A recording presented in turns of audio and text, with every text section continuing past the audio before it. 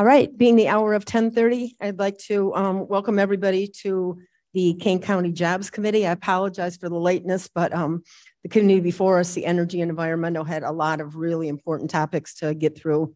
So I apologize. And we will try to keep this brief because we all want to go down and eat food.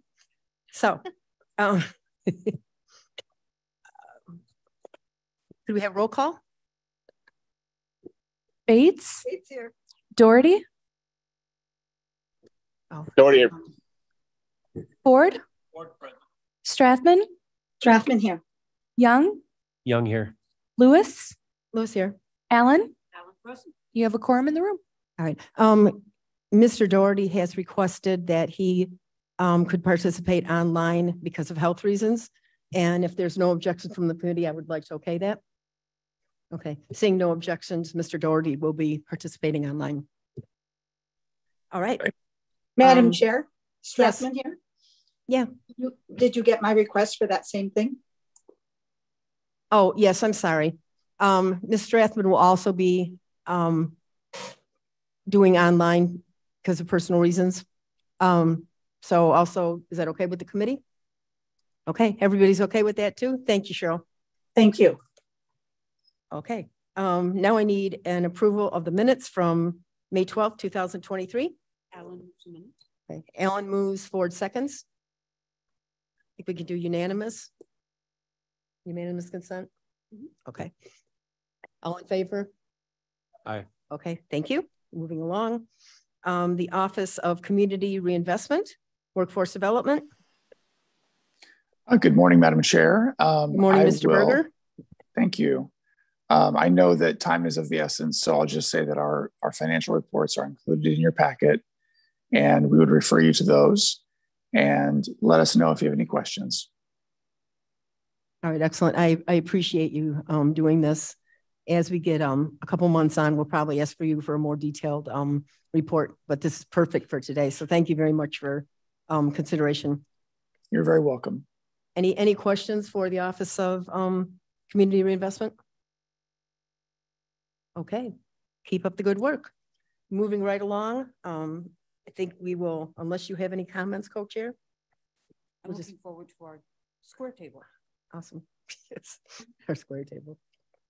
All right, Jobs Committee, several updates. Mr. Van Kerkhoff or?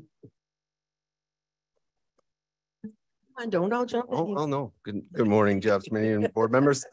So for our RISE grant update, it's a brief update. Say your name. Oh, this is Chris Toth speaking. So for RISE grant, we're really excited because we can move right into our next item, which is our Kane County Economic Development Strategic Plan Consultant, which is Bob Weisbord from who's the president of RW Ventures. And just a few days ago, the county board approved them as our consultant for the RISE grant. So that's my update for today.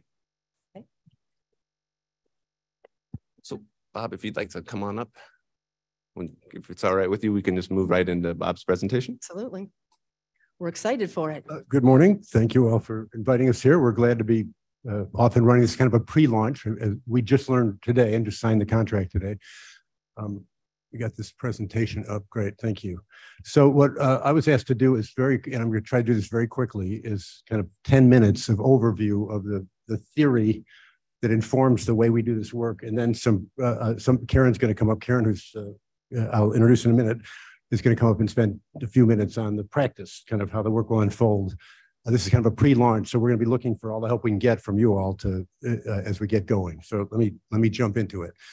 And you only have Karen here today, but we have a very large project team and it will keep growing. And this is one of the things people should be aware of because we welcome suggestions of people we should pull into the work.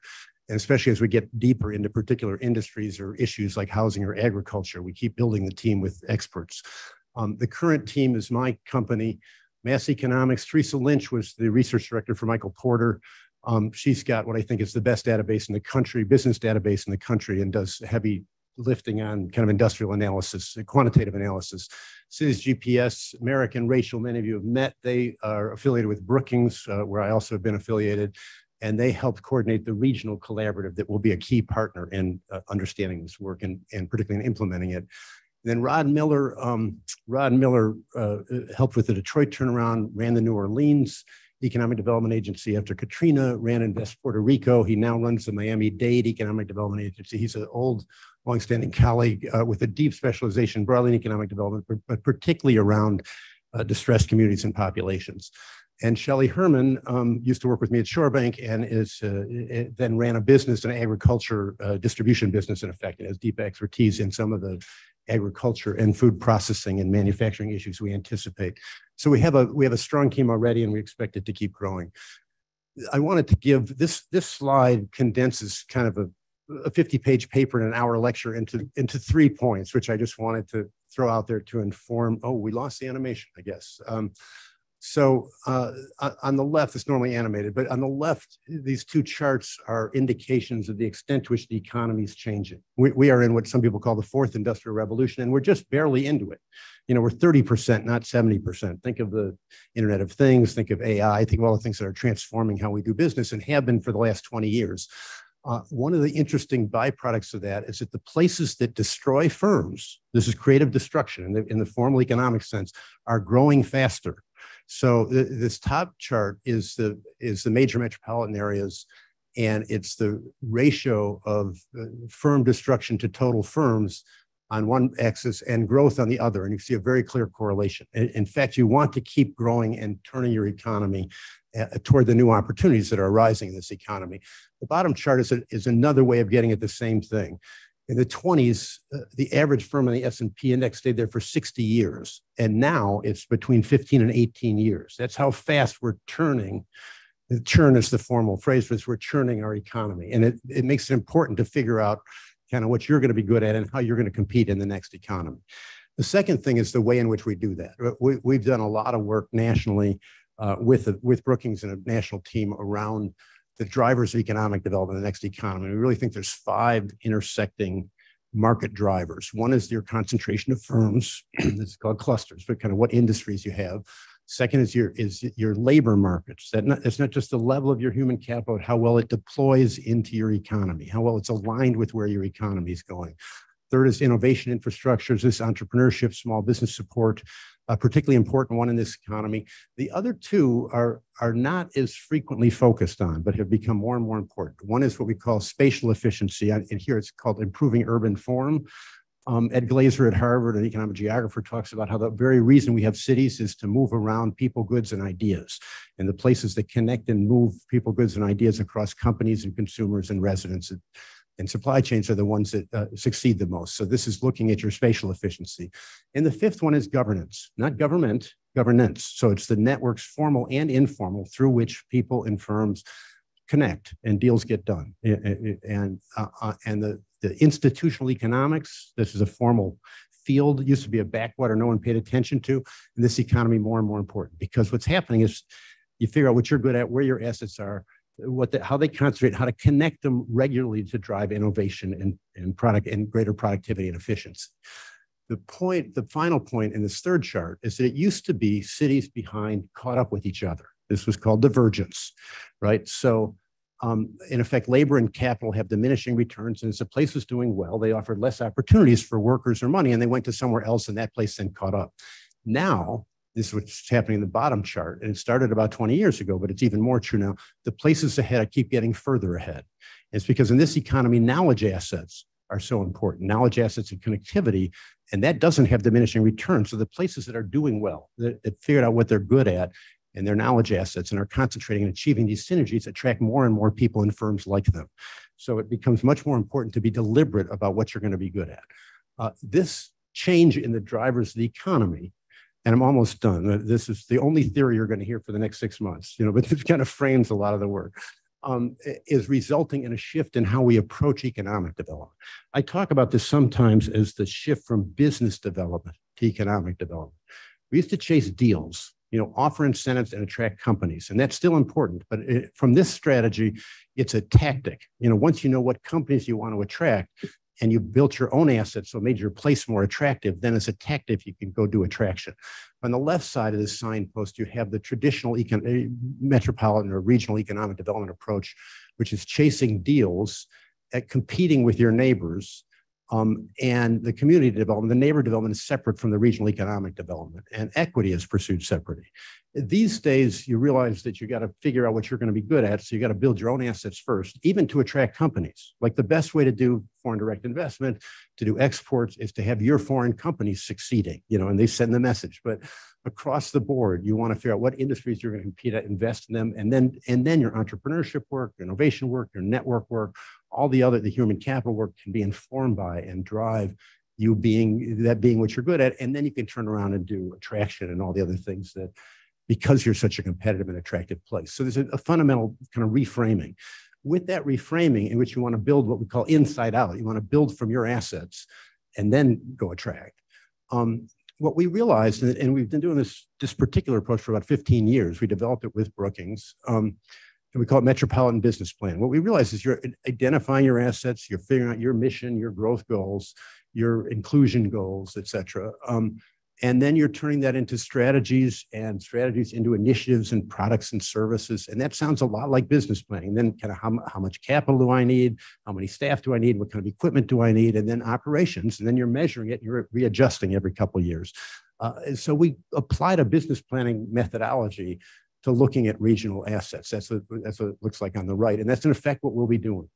I want to say one more word before I turn it over to Karen, who will talk more about what we're going to be doing. Karen, you're going to pick up now.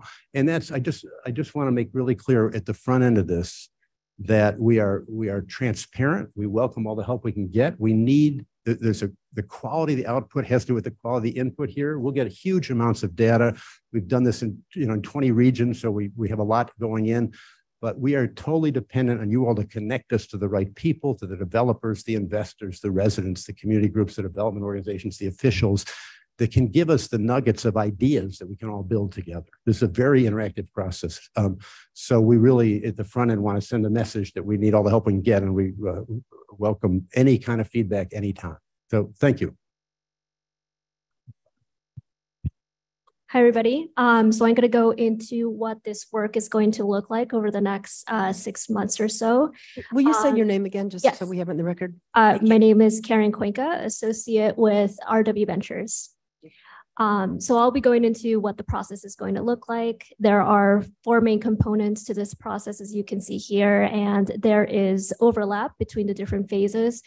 We often go back to earlier stages of the process as we're getting insights from the ongoing market analysis and as we're getting insights from stakeholders that we are talking to.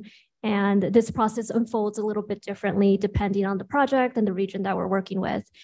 We start first with a very deep dive in quantitative and qualitative data. And that includes like an industry cluster analysis that we'll do with mass economics to understand what's concentrating and growing in your region. We'll also do an assessment of past, existing, and upcoming investments so that we understand the landscape. And we'll also start to identify and interview stakeholders to understand the overall picture of the region and also what the vision is for the region. Once we have a good handle on that, we move into strategy development, where we start to think about what strategies are best suited for your region based on its strengths, its assets, and where it wants to go in the future. We often go back to market analysis to take dig a little bit deeper into certain industries or talk to experts. Once we move into implementation planning, that is a little bit more about figuring out what specific activities to implement. So that could be specific products, services, and policies, like maybe a shared manufacturing center or a food innovation hub. And at this phase, we focus on like looking at different regions, doing a review of best practices and different models out there and figuring out how to adapt it for your region. And the last stage is starting to think about what goals to set, what metrics to track over time. So in a nutshell, that's kind of the work that we'll be doing over the next 6 months or so. And as I mentioned, we'll be engaging a pretty broad group of stakeholders throughout the process. There is an opportunity here to leverage the process of developing a strategic plan for the region and then also developing the institutional capacity that you need to implement that plan after it's been completed. And this is an example of an organizational model that could flow out of this phase of work. Of course, it's going to look different for depending on the strategies we develop and kind of how the work will be distributed. But this is an example of what we're working towards so that you can be set up for implementation.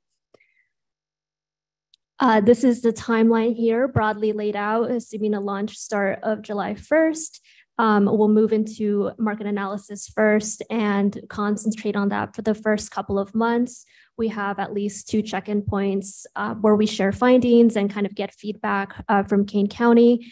And as you can see, there are stakeholder engagement periods planned throughout the process, but we welcome, any insights or questions you have throughout and even early on as we're starting this work.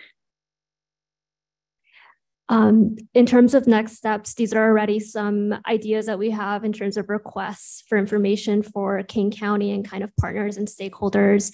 This is key information that we have needed for in past projects that are useful to have early on.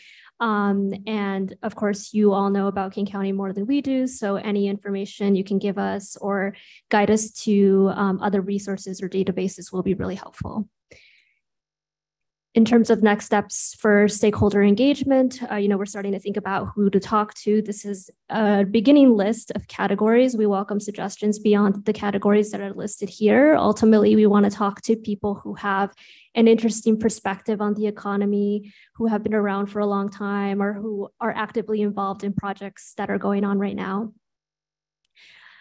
So to conclude, this is our contact information. Please reach out. We're in touch, with Mark and Chris and the Kane County team. But please reach out if you do have any sort of follow-up questions or comments.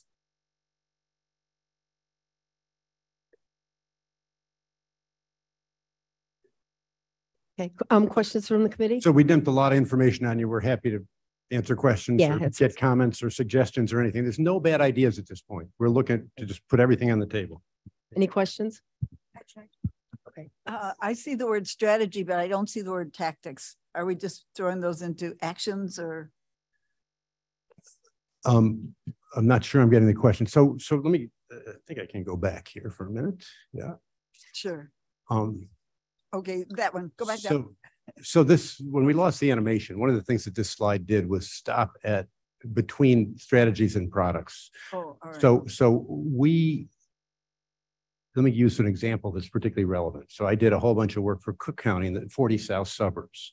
And we started with the market analysis. We engaged a whole lot of stakeholders, and that's kind of pre-organized. People start to step forward, business leaders, other people with ideas.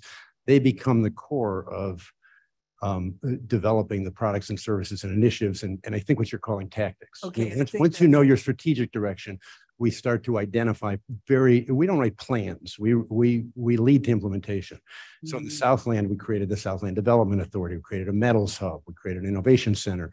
And when I say we created in the first phase, we identified those as opportunities and we identified models for them. We did not do full business plans for them, right? So this phase of the plan is not an implementation. It won't be high-level strategies only. It will have very specific ideas, but we're not going out and doing the implementation in the next 6 months. That makes sense? Well, I want to know that the strategies will be followed by action. And I think that's. Yeah, absolutely. And we really don't want to write plans that sit on the shelf. No. And if we could, we would jump past the document. I mean, what comes out of this, if it works in the next 6 months, there'll be a bunch of people engaged with, excited about this idea or that one, and little teams that we'll be supporting that will, have kind of pre-business plans, initiative plans is what we call them, that they can then carry forward. Okay, thank you. Ms. Allen? Alan speaking. We are pretty excited about some opportunities that may come out of the Greater Chicagoland Economic Partnership, which has been trying to unite the northeastern part of Illinois for a while. Pandemic kind of got in the way, and now we're picking it up again. Is it fair to think that you are in conversation with some of those people that that they Yeah, they may have things to offer us and you will plug into where that. more than fair. So a couple of years ago, in my capacity working with Tony Preckwinkle in Cook County, we convened the county chairs and we tried to create a regional organization like this. We came close and then failed, partly because of some political disagreements with Chicago. I'm simplifying a little. It then went dormant, and then Merrick and Rachel came in from Brookings to help coordinate a new effort, which created this new GSEP, this Chicago. And I was only indirectly involved in that. Merrick and I were meeting in the back office to learn from the history, but it's why we brought Merrick and Rachel into this team. They still staff that group. So we will be totally integrated with them. Now, I know they would say, because I've talked about this, that group can provide some help at the front end with data and some analytics and knowing something about the region. And we've done a lot of work for World Business Chicago too. So we wrote the plan for growth for Chicago. And it can at the back end help with tactics, with implementation. They're not going to do heavy lifting around the market analysis and strategy development for you. The answer to your question is yes, we'll fully integrate with them. The respective, and we'll take advantage of whatever they're willing to do. What we're being told is that we should not expect too much from them in the core work here. That. Thanks very much. Government tends to build silos. People get entrenched, they get excited about something, and one of the things that this board has really worked hard at is getting the silos to talk to each other and trying to build that interconnectivity. So we're always looking for those opportunities to build friends and let right hand know what the left hand is doing and so on. So thanks for your effort. Let me this provokes one other thought. I think there'll be opportunities here, and I'm ahead of myself because we have not done any market analysis yet, so I don't know. But to leverage big institutions in the area, right? Like I helped create MHub, which has become one of the national leading manufacturing hard tech innovation centers in the country. MHub ought to have an outlet out here, Elevate Energy. There's a bunch of regional organizations that have development capacity. The Chicagoland Food and Beverage Network, which we also help create. What was the first one you said? I'm sorry. MHub. If you haven't looked at MHub, it's worth looking at. It's grown in the last 5 or 6 years. It's a little older than that, into one of the nation's leading manufacturing innovation centers. It's a very big deal, and without going into the details now. And I'm still very involved with it and excited about the opportunities they're continually driving as they grow, and they're being asked to move to other places and expand. And I think you have a manufacturing base out here that would benefit from. I'm excited you mentioned Elevate Energy. Do you know Elevate? Mm-hmm. Yeah. So I was their founding board chair, and I'm still in the executive committee. And Ann is a very close friend. And one of the areas there's huge growth opportunity. We do a lot of work now in what we call climate-centered growth. I'm not doing climate change. We're going to do economic growth work. But if you look at the growing industries in the next economy, huge billions and billions, trillions of growth anticipated in things ranging from billions and billions, right? Ranging from car rechargers to the next grid, and a lot of that, all those supply chains have to be built and manufactured somewhere, and there's real entrepreneurship and innovation and migration opportunities. The other thing I'd ask people to look for. Let me use this example. In Cleveland, we identified all these small and mid-sized metalworking firms in the auto supply chain, and they were suffering. And in the Cleveland area, the growth industries include wind farms and medical implements, medical devices. And if you can make ball bearings for a car, you can make ball bearings for a wind farm or for a hip joint, and a lot of these firms, we created a PRISM, it was called. We created a center to work with these firms to migrate their equipment and talent into new markets and industries. That's the kind of opportunities we're looking for. It's kind of where's your base now? Where do you have the skills and the hardware and the people that you can grow their markets or grow them into new markets? And as you do that, you start attracting new firms. That then informs a whole set of other work. Right. Thank you. I have 2 comments to this. One is that, and I'm sure you're going to do this, that you make sure that you look at what we want Kane County to be. We want to stay agricultural. We want to make sure that we do sustainability. We want to make sure that we focus on our Fox River and all of our natural resources. And of course, we want manufacturing. So we want it all. And we talk about it all, and working together. So I just want to make sure that you keep in line what we think we have as our gems in Kane County. And Absolutely. also, One of the reasons I like doing this work is I learn something new every place, and every plan is different. yes, There's nothing cookie cutter about this. We start with understanding your base quantitatively, and then we talk to everybody and try and understand what you want and how to align the different objectives in the context of your assets, so. and that's what I knew the answer would be, but I wanted to make sure we all knew that. Thank you, Madam Chair. That- And you need to hold us to that. You need to keep reminding us if we're not getting to where you. Oh, we will keep reminding you. We love our county and we know that our county is a gem. And we are all very proud of things going on here. And secondly, I wanted to make sure we have a lot of visitors here this morning that are going to be at our summit downstairs. And I just want to formally say that we have a fire alarm. New. That would be evacuate. Okay. Okay, our exit would be straight out the doors and We're taking a recess for a fire alarm. Front doors, out the front doors. Come on, Deborah. Wait a minute. Yep. What's the first? One way to move this. Just the excitement of, Make sure. I was gonna say it. But why the other why is that? No, markets. So they got certain areas.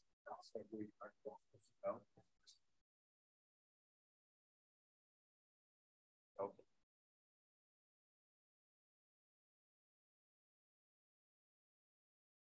Ron, you coming? I'm coming. All right.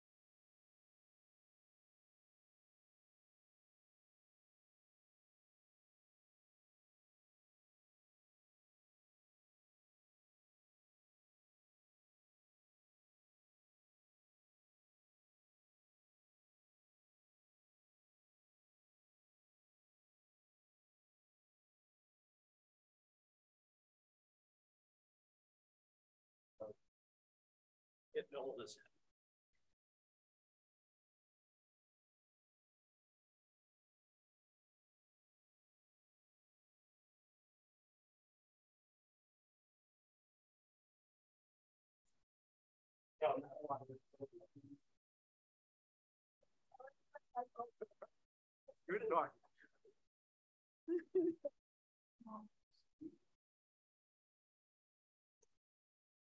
Although I may use that again, Bob.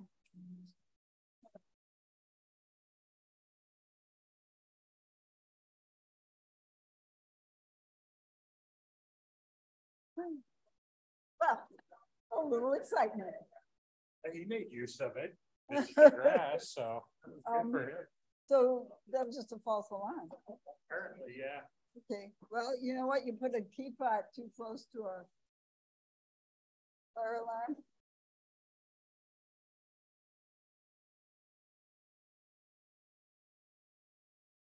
Still early. He's just like a something. I know, because I went in there. You were before E&E committee, and I was going to dive on top of the dog. Oh, thank you. Oh, thank you. No, Friday. It was in, yeah, that's when the press release came out. Yeah, Friday. I was thinking of the porta potties that you I know the accent.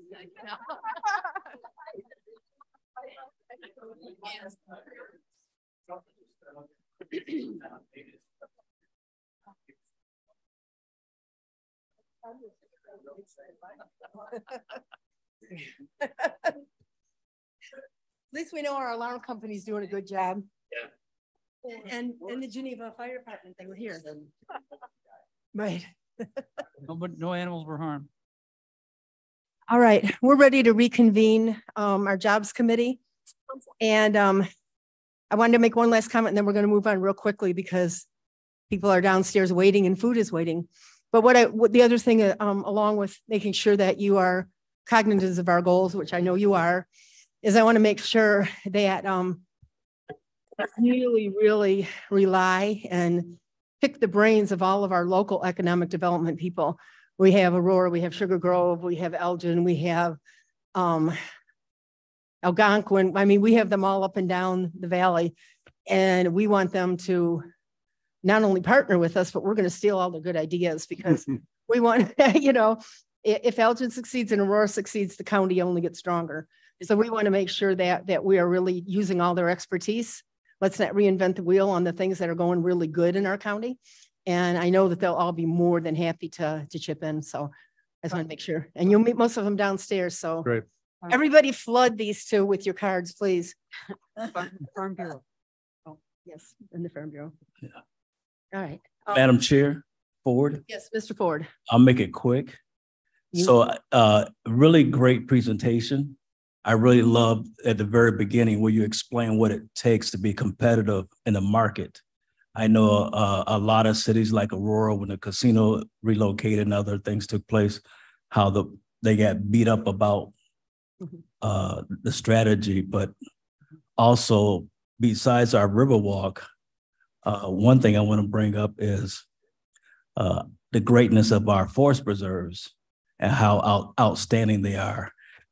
Kane County is one of the few areas that you can have. Of course, Aurora is the second largest city in the state. Then you got Elgin.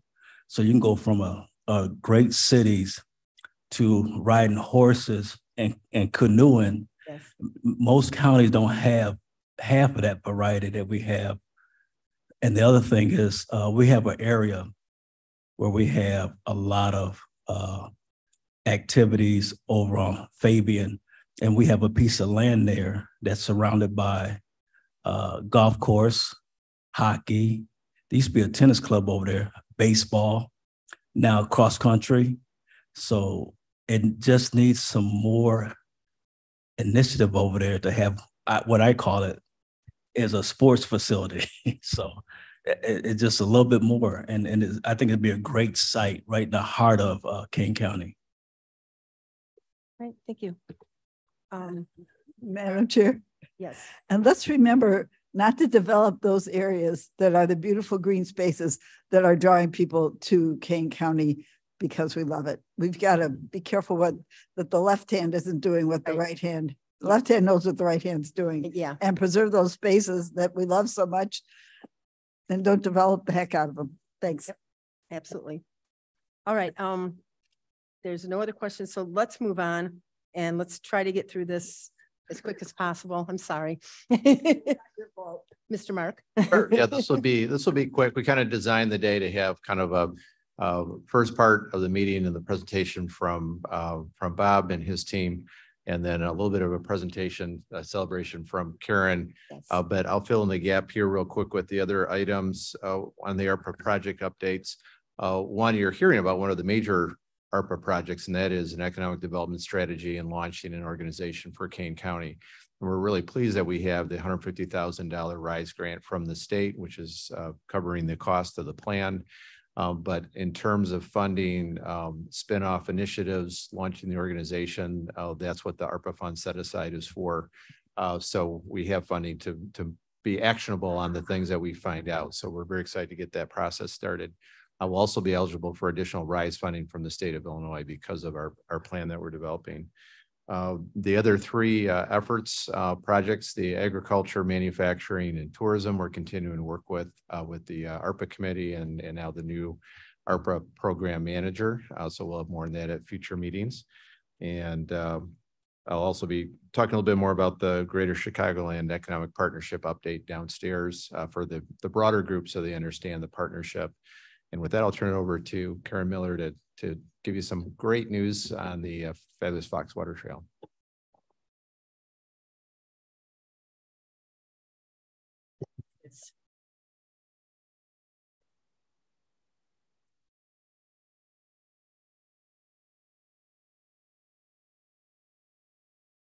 Thanks. Good morning. I'm Karen Miller with the Kane County Development Department, and Mark has asked me to give a quick update about the Fabulous Fox Water Trail. Oop, I'm missing a slide. Should be another slide in there. Oh.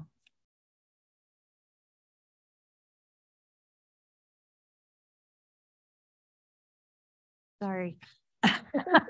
Anyway, I'm missing a couple slides, it appears, but we did it. On June 2nd, the Secretary of the Interior, Deborah Haaland, released a press release from the Department of the Interior that the Fabulous Fox Water Trail was designated as part of the National Water Trail System. I think we all agree. Yes, absolutely. We are one of 9 new national recreation trails designated as part of the National Trail System in 2023. And we are the only water trail. We are also the longest trail that was designated this year at 158 miles. We are also on the National Park Service National Water Trail System website, and I did have a slide of that. I apologize, it seems to be missing. And I also had a slide that has a list of our media coverage. We've gotten quite a bit so far. We are included in the Department of Interior's weekly video update. We've been included in articles in Smithsonian Magazine, USA Today, Travel and Leisure Magazine, Men's Journal, Daily Herald, St. Charles Patch, Kane County Chronicle, Chicago. I did an interview with the Chicago Tribune, a men's magazine called The Manual. And then yesterday I also recorded an interview with WGN Radio, which is supposed to be aired either today or sometime over the weekend. New celebrity. Okay, here we go. Just to refresh your memory, in Kane County, there are approximately 40 miles of Fox River with 27 public access sites, 8.8 million regional residents within 50 miles, 400 miles of land-based trails to connect to the Fox River, 3 convention and visitors bureaus, and we also draw Chicago international and regional tourists with our 3 passenger train lines and 2 interstate tollways. And that is my presentation. Oh, there was a slide that you had included too. I don't know what's on here.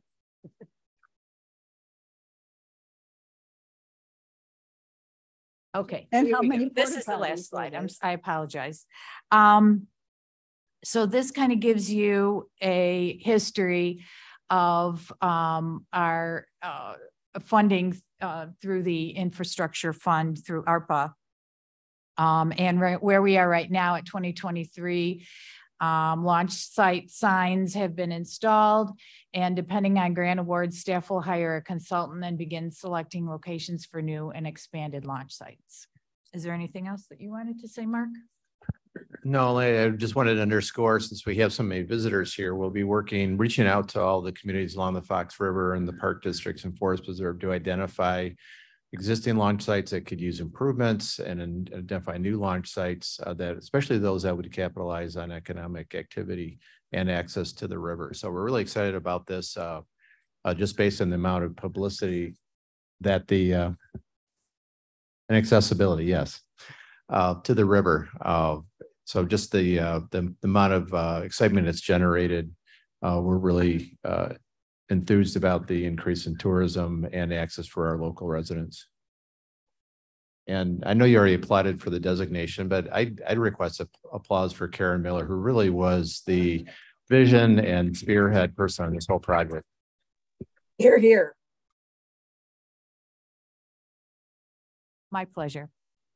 No, it's exciting news. You've worked on this a very long time. Oh. All right. I don't see any new business. And no public comments.